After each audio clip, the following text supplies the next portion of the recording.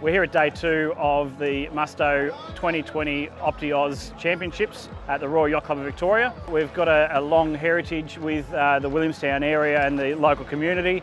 We've been supported this year with this regatta from Hobsons Bay City Council and the Victorian State Government. Yesterday we had the team championships with all the different states and international teams, and today is the invitational.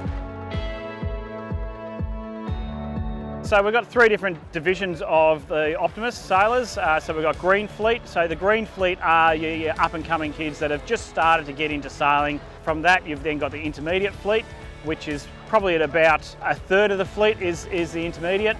And they're the up and coming ones that have been through the Green Fleet, and they're really starting to expand and get their skill set right down. And then we've got the larger fleet, which is the Open. And they're the experienced ones that will go on to the World Championships and go for world titles.